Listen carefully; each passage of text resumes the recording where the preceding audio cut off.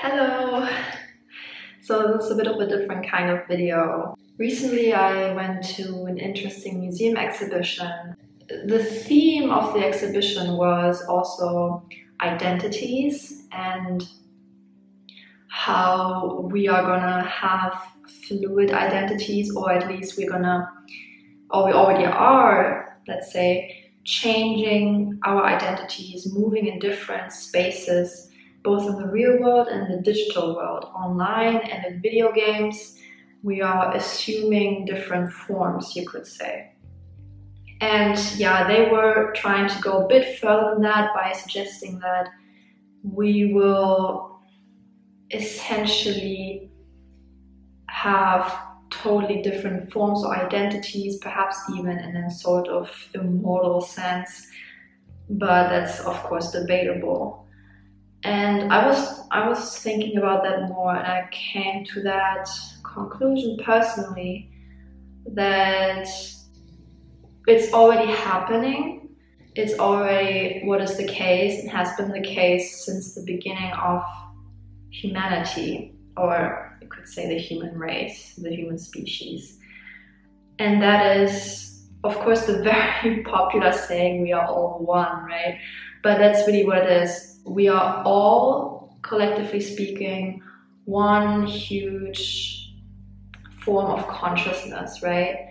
And every identity, and once, of course, I would tie it back to personality. Every personality type or every identity, every person on this earth is like one aspect of that, let's say, big consciousness of the human mind, you could say. Every person at every point in time, in history, in the present day, and in the future, is just another manifestation. It's just another aspect of identity, you could say. Every identity is just another, many people would say, reincarnation of the same overall consciousness, just in different forms. And you as a person are part of this entire machination, you could say. You are part of that. Your personality and your identity is just another expression of human consciousness. And I suppose that it's like very obvious in a way, but I find that even though it's so obvious, many people don't really think about it. And I'm bringing this up because a lot of people, and a lot of my clients in particular, and also where I used to be, can struggle with accepting their identity, accepting their personality, who they are, right? Often feeling like I should not be how I am, I'm bad, I'm wrong, or something is wrong about me, I have to fix it. I want to be a different personality. Oftentimes people attempt to be different personalities, and they think they are accepting themselves, and they think they are proud of who they are, but oftentimes they are proud of that identity they chose, kind of like an avatar in a video game that you chose. You chose that avatar, and perhaps you even modified it to look like you, kind of. But the true person is actually the player playing the avatar, right? You are not really the avatar yourself. But many times we create this kind of avatar and try to be a different kind of personality, a different kind of person. It's kind of futile, right? Like I said, it's like the player thinking they are the avatar and living their life as if they were the avatar. But what would benefit them way more is if they accept who they are, like accept what they are. There is a purpose to all of us. I made a video about this before. There's a purpose to all of us having different personalities. We need all these different kinds of personalities, and personality is just a certain aspect of who you are. It's a big aspect, and that's why I often talk about it, and it can be very helpful in realizing who you are, what you should focus on, and what kinds of people mesh well with you personality-wise.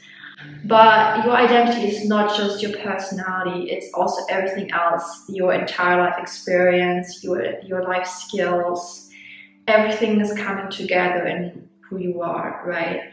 And like I said, I focus on the personality aspect, but there's also other aspects you can focus on.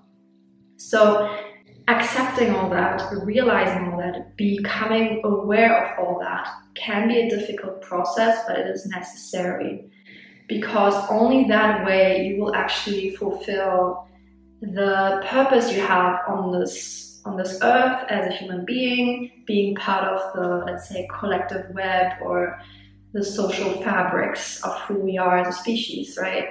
Everything we do, we are all interconnected. Even if you think you are a loner, right? Everything you touch in your home, oh, okay, almost everything, but it's usually something that another human has created for you. We are all connected. Even if you think you are alone, we are all invariably connected to each other. So that's why it's so important. I often say it's both an obligation to yourself and to humanity, who we are, right?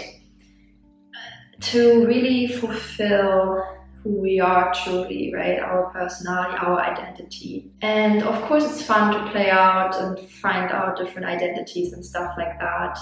But at the end of the day, we always should come back to the real player, right? The real person who is at the controls. And you have to realize, you have to make sure that you are actually the person controlling your life and not something else. And you have way more control over it than you think. Whenever you blame something outside of yourself, you are giving up any kind of responsibility, any kind of control you may have. And a lot of people do that because, to be fair, to be honest, there's certain kinds of Enneagram personalities, certain kind of personalities, kinds of people who are more inclined to do that. A lot of unhealthy type 6-ness, like fix or wing or main type in the Enneagram, can have an influence here. Also some unhealthy 9s in the Enneagram. And yeah, I mean, to be fair, like technically every personality type can get into this victim mentality, also type 4s. So a lot of them, in the Jungian sense, a lot of them are quote-unquote feeling or ethical types. And funny enough, also a lot of introvert thinking types, ISTP, INTP can get stuck in that easily as well. When you just give up all responsibility to a higher power, which actually the higher power, if it benefits you, that's fine. But if you think everything is malevolent and everything is ruined, then you will never amount to anything really. And I know there is seemingly this dichotomy between self-acceptance and changing yourself or personal growth, right? And it can be a delicate balance.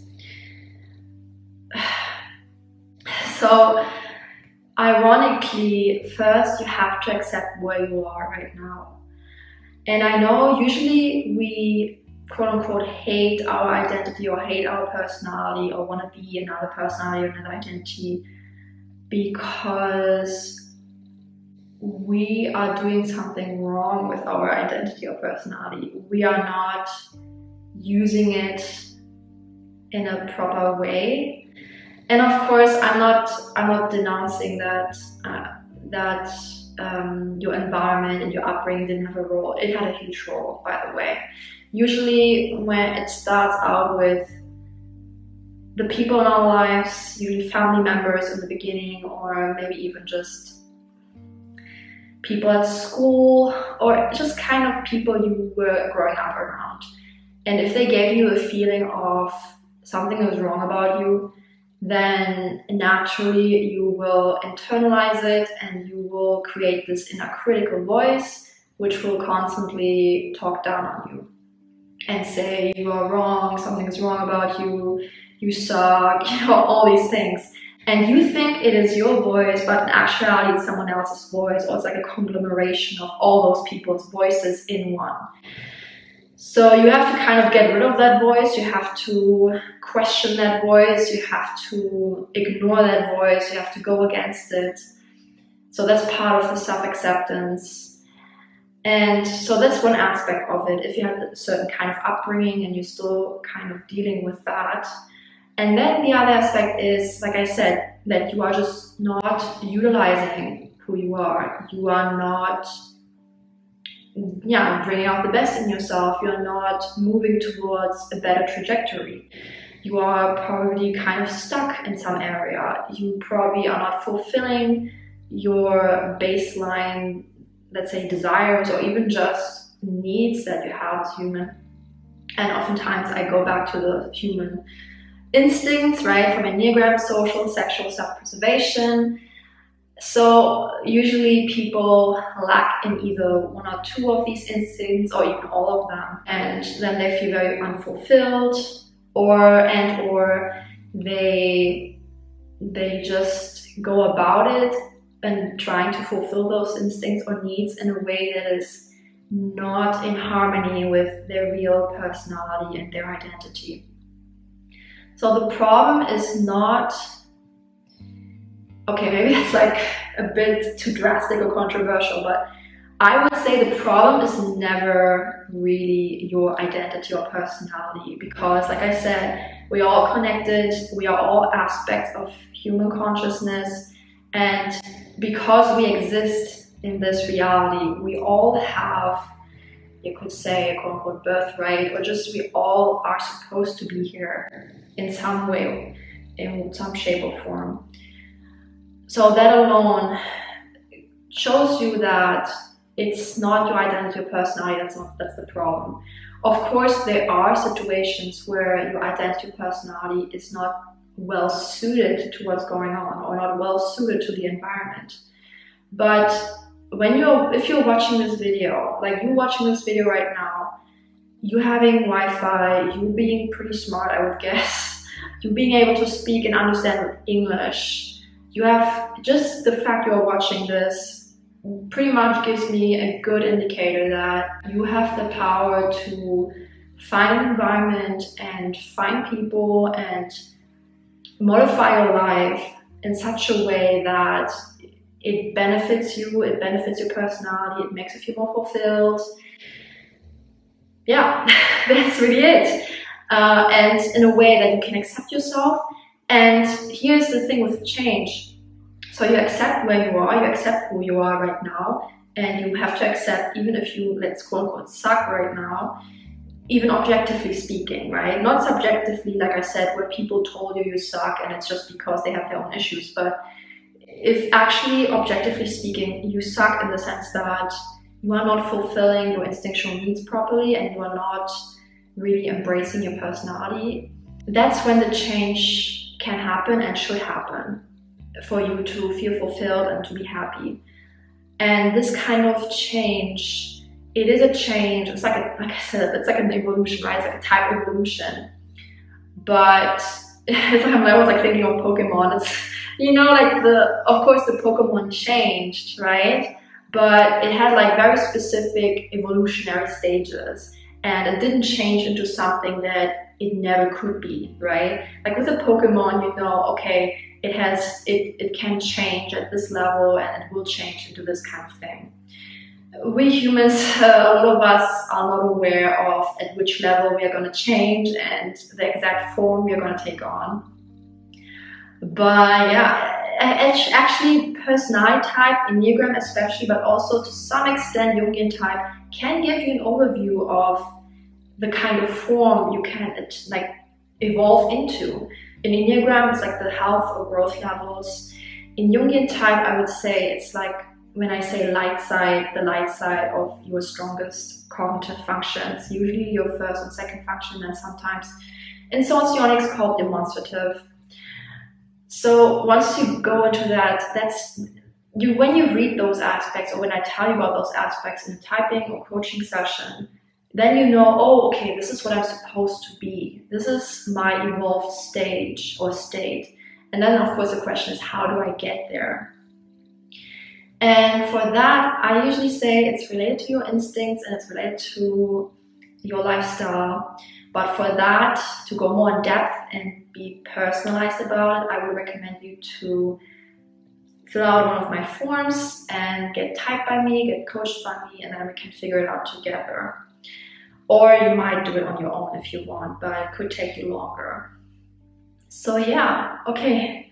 I don't want to make this video too long. I've been rambling a lot. Let me know if you like this form of video or not. But yeah, okay, let me know. Okay, have a good day. Bye.